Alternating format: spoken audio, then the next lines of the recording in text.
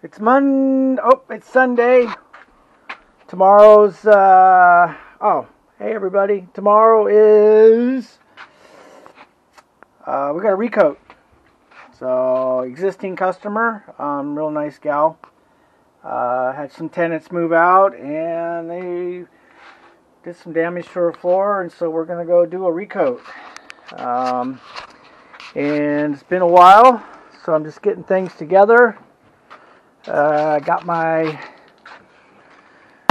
spray bottles ready, and I've already got a couple solutions I like to use the Squeaky Clean system by Basic Coatings. Tight coat. Oh, what do we got here? We got IFT, which is basically their concentrated version of TSP, and hardwood floor cleaner. I'm not going to pull it out. You can tell by the color. So got that, and I almost forgot that I need my tack cloth. So it's tack cloth day. So let's see what we got here. Put that up there like that, and got my bag. I have a different washer machine hooked up to my septic line, and this is it, just a cheap old washing machine. Rather than using my house, I just didn't want all those chemicals in there. I do not have a coater that is usable, so what I do, I put it in there like that, and I will, dusty, that's just dry finish. So I'll get some of these in here, those down in there, just like that. I'll wash that, and then I'll put that in the dryer tonight, and we will, let's grab some more here. Let's grab those. Okay, there we go. Good enough. And it's a cheap washing machine, so it only works on the colors. Anyways, so we'll do that for now. Leave that there, like that. Like that. This is good. And that's that. And then I just, I don't dry the towels. I don't dry them because with their, on the rinse, they wring out pretty well. So they stay a little damp and they'll pick up the dust. So you don't want them real wet though. But, yeah. So that's how I do that. And why I wash that applicator, if I don't have one, is to get all the little synthetic hairs off as much as possible. Like I said, I will I'll wash it. Those little hairs will stick to the microfiber, and that way the applicator, it's not leaving fuzz. They don't fall off of the microfiber, so, and that comes off after a couple rinses anyways, but I don't worry about that. So that's what I'm doing today. I got my buffer, I got all my stuff ready to go. Let me see here. What do we got? There's the buffer. I got the Bona satin wood line. I've got my buffing plate. Got some 180 screens. And then I've got, where are my towels? Oh, here we go. So I'll buff the floor with the IFT, then I'll buff the floor with the hardwood floor cleaner, and then if I have some Bona prep, I'll tack with that and whatnot. But so on my buffer, let's do this here. Let me get one of these out. Let's do that. These are my towels. So you can pick these up pretty cheap at Costco. Some guys can get at your floor supply, they'll carry the Turkish terry towels. They're Turkish. But if I do this right, I can get 2 out of here. The Turkish towels, I don't know what I'm getting. I know I'm getting some terry cloth, but I don't quite know what it is. So these here, I've got 1, 2, 3, 4 sides to use. I've got a 1/4 inch white drive pad. I've got some double-sided Velcro. And I'll cut this in half, and then we will stick it on like so. And that just holds it enough to keep it from rolling up. If any of you guys know, even if you try to wrap that under like that and do it, it'll start to roll on you. So you got to keep something to keep that terry towel from rolling up on you like that. So that's what we do. I've had this for, I don't know, quite some time. I used to just buff with used maroon pads and just keep the same one with all the IFT cleaner on it going through the whole thing, and then try to dry that with a towel. I don't know, I guess you can do that, but I'd rather spritzer the floor with the IFT. I'll let it sit for 10-15 minutes and then start buffing it with the terry towel. And what's nice about that is as it's cleaning the floor, it's picking up some of that slurry. I'm not getting a big mess that I was getting with just using what do we got here? Yeah. So just buffing with the maroon pad. So anyways, I mean, you can do it either way. Uh-oh. You know what that means. Sorry, I got interrupted by my wife. Isn't that how it always is? You go to do something, you sneak off, and then it's like if I get quiet, she comes and finds me. So the only way I could do this is go find a quiet spot. Anyways, that's just funny. So, it's interesting. Anyways, I just was saying that's my Sunday. I just wanted to put out some little content. And maybe I'll get some video of tomorrow. And we'll go from there. So, thanks for watching.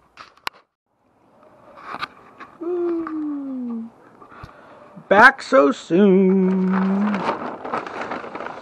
Let's keep that up. Let's look inside. Let's see. Everything seems to be perfecto.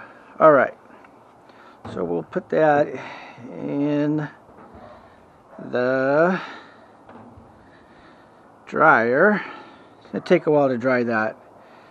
It gets wet in that foam. I want to make sure we get that all out since we're going oil base. Water and oil do not mix. So, anywho, we're gonna get this out of here. Got some older towels in here. They only last for so long, just so you guys know. They start to lose their whatever you call it, mojo.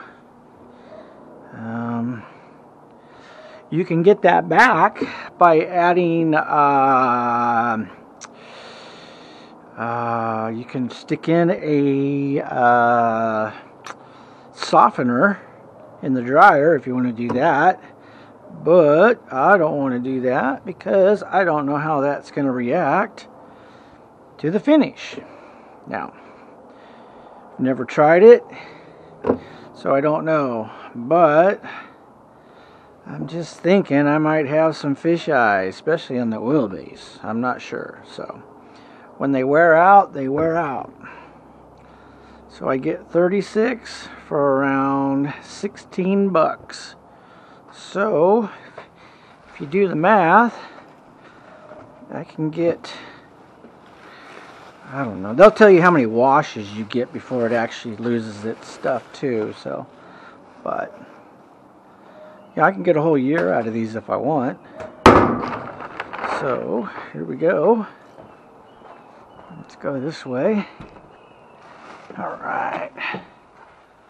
So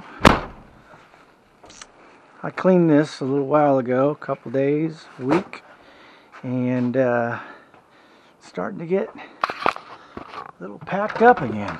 It's amazing how that happens. So what we got? We got nothing in there. I want to put a towel in. I'm gonna put a shirt. I'll put a couple of these in there. Maybe this one too. Keep it from thunking. Let's see what we got here. Power on. Sometimes I have to ask my wife how to run this. It's pretty bad, huh? I can count on one hand how many times I've done laundry in 18 years. So I've been a pretty lucky man. Yeah. Need I say more? Now my daughter, on the other hand, has to do her own clothes. So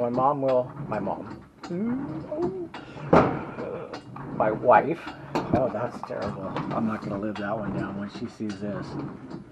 Oh, man. All right, I apologize for that. Although I will say this, my mother washed my clothes when I was a kid, and I could literally almost wear the same clothes the next day. She just stayed on top of it. Bless her heart. She made my bed. She didn't like the way I made it, so she made it. And looking back, you know, she should have made me make my bed, but I didn't. I didn't do my laundry. But my daughter, my wife makes my daughter do her laundry, and she's like a kid, you know. And she's 14, and she's been doing it for, I don't know, since she was 11 probably. So, but again, I'm going to say this, and I don't know if it's shameful or not, but I've only done laundry a handful of times. And so let's see what we got here. It's dark in here, so pardon me for that. So we just want to go to a normal dry, I think, and then I think I got to hit that. Voila. It's on. It's on. So, yeah, I did a couple loads early on, and then, you know, I don't think my wife liked the way I did laundry, and so I would try to do some stuff for her a couple times, and yeah. Anyways, she does my laundry. She even folds it and puts it away. So, hey, you two, there they are. I was just talking about laundry. What about it? How you do mine and how... You never do mine? What's that? How I do yours and you never do mine? Yeah, I've tried, but it never seems to work out very well. And how my daughter has done her laundry for a couple years now? Yeah. Oh. Yeah, but she will not do Ashlyn's laundry at all. So. I will, every so often. And then I was talking about... She just does her own. Right. Then I was talking about how my mom did my laundry, you know, and how I haven't done any laundry, so. Continuing the cycle. Anyways, yeah, generations. And I was talking The same with making your bed? I never... Make your bed? I didn't. I tried to make my bed, but my mom didn't like the way I made it, so she made it for me. I could make it, and then I'd come back, and she would just redo it. So I just quit making my bed. So there was probably some... I never fix it when you make the bed. Yeah. I always leave it. You always leave it. But how often do I make our bed? Same with hers. I don't make it. Twice a year? When I'm sick. When she's sick? Or I'll just do it, and all of a sudden she passes out like, what? Yeah, you made a bed? Well, are you okay? anyways, yeah. So, all right. Where was I at? Oh, laundry. Yeah, so we'll dry those applicators, and yeah, I want to make sure that's pretty dry. Water and oil don't mix, so we'll probably dry that for an hour and test it and see if I need to go a little longer. So anyways, that was the rest of today's video. I'm going to work or start to get together some stuff for my parf guide system. This is the original system, and you can see here they have two. They have the newer version, Mark II, which has got some nicer things. It has let's see, what do we got here that I like? So it has this ruler pin connector. I really like that. And these 3mm drill guides they just fit in the holes better to drill. This one here, it seems to be larger. I don't quite. Oh, I see how I'm going to do it. So I'm going to have to use this for my drill guide for the 3mm versus just going right through. I believe the other one goes right through these the peg holes. That's how it actually uses it. It reduces a couple steps, which makes total sense. You know, if you can do that, do it. Also, I think that's going to allow for some another little variance that could cause it to be off a little bit. So I'm going to mess with that. All right, see you tomorrow on the recoat.